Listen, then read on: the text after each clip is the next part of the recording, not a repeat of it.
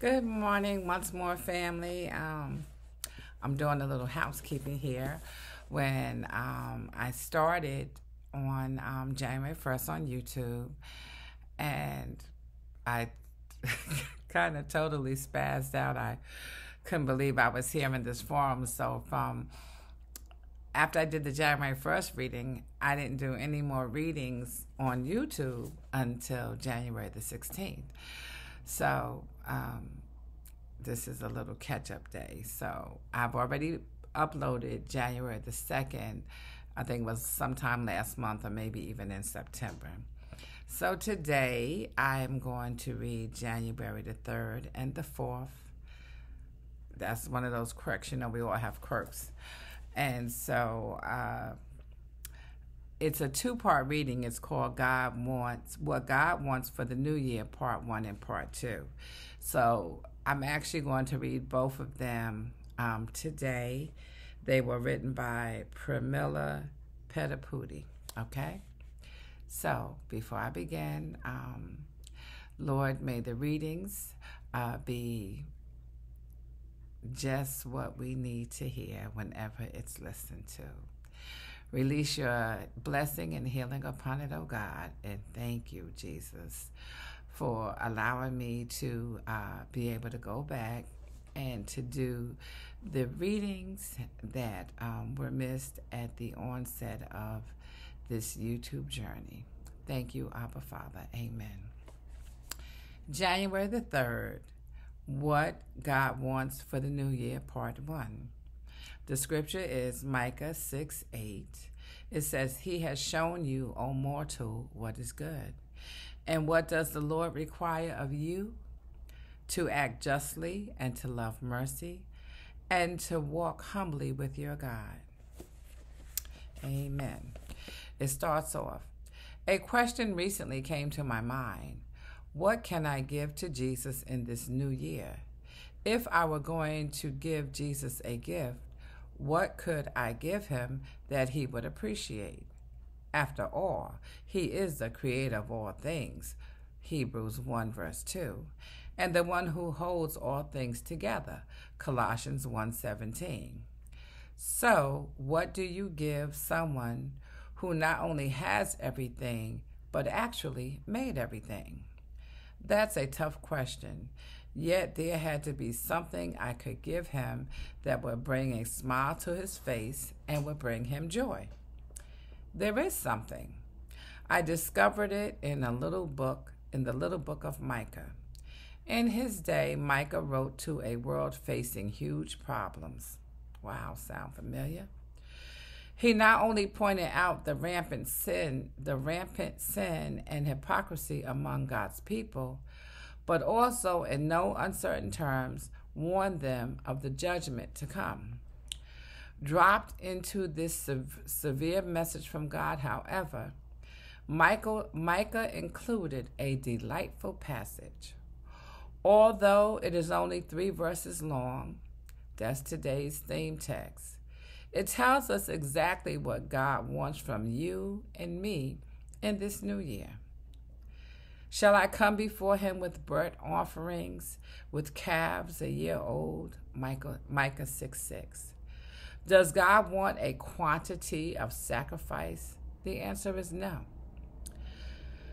Will the Lord be pleased if thousands of rams with 10,000 rivers of oil? Verses 7. Does God want only a quality of sacrifice? Again, the answer is no. Shall I offer my firstborn for my transgressions, the fruit of my body for the sin of my soul? That's verse 7 again. Is God asking for me the ultimate sacrifice? The answer is no. What God desires to receive from us comes from a place that is very accessible, yet very personal, and has everything to do with our hearts. Amen. The first part of this reading is written by Pramila Petapudi. What God Wants, Part 2, January the 4th. Scripture lesson is Luke 10:27. It says, He answered, love the Lord your God with all your heart and with all your soul and with all your strength and with all your mind, and love your neighbor as yourself. Luke 10:27. It's so typical of us to offer big sacrifices to God. Lord, I'll do anything you want. You name your price. You want a missionary? I'm ready to go. You want me to be married or stay single? Just let me know. I'll be a preacher, a pastor, a deacon, or an elder. I'll pray every day and read my Bible. Whatever you want from me, that's what I'll do. I really mean it, Lord. Now, there's nothing wrong with these sentiments. They are good and noble and proper. God is pleased when we offer ourselves to Him. So what's wrong with these offers? They deal only with the things we would do. But, dear friend, God wants your heart. You can be a missionary and still have a hard heart. You can be married or single and still have a rebellious heart. You can be very religious, yet far away from God. So what does God want from us this year? The answer is found in Micah 6:8, which some consider to be the greatest verse in the Old Testament. This verse sums up what God really wants from you and me, from you and me. This is a verse we need to commit to memory, amen, write it on a card, and put it on our mirrors so we can read it every day. It says, He has shown you, O man of God, what is good. And what does the Lord require of you? But to do justly, to love mercy, and to walk humbly with your God. That's Micah 6, verse 8. What God wants from us every day is justice, mercy, and humility.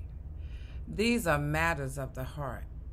Jesus came to proclaim justice to the nations in Matthew 12:18, show mercy to them that fear him, Luke 1 and verse 50, and humble himself by dying on the cross, Philippians 2:8.